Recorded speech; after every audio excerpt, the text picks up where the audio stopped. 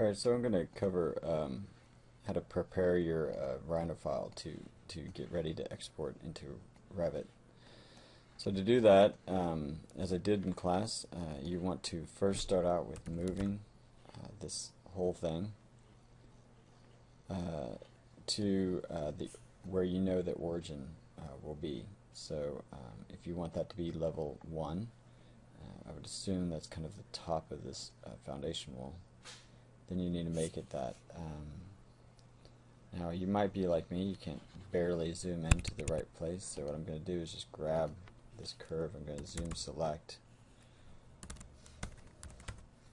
and so now that makes it kind of the orbit place for everything. So I'm just going to grab all, I'm going to move all, and then I'm going to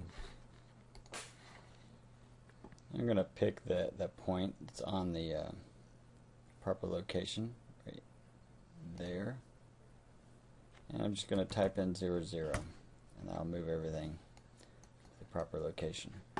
Alright, that's the beginning. Now I want to just grab my contours. So I'm going to grab that, select objects. So now it's just selecting those 3D contours. I'm going to export them and to a DWG. I'll just call that site plan and use the 2004 polylines. You can see there's a lot of different options, but that's the one I want. Okay, and then I'm going to select each other piece, such as the roof, exhibit space, and columns into their own separate SAT files. So let's see, select objects. It must not be in the right layer. Let me go ahead and change that. Alright, so now that's the roof. I'm going to export that, turn it to an SAT, ASCII, and call that as roof. Yes, default's okay, and I'll just do that for each of the other ones.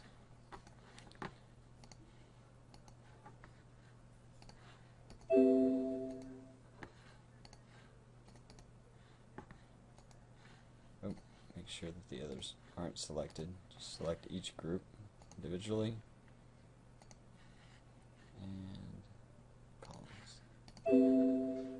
Alright, so that will make sure that each one of these has the correct origin. And now we go into Revit and we get started. So I have a blank file in Revit.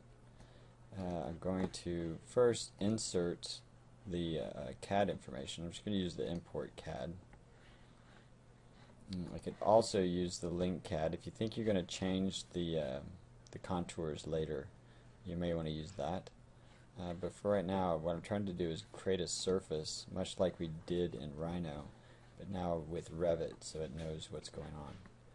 So I need to go and find that file.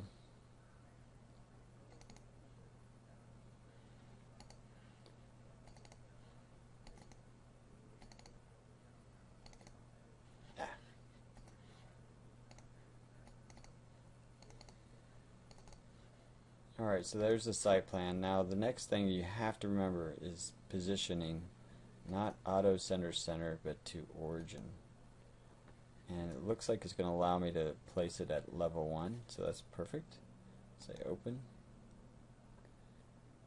Remember that origin to origin. It's the key.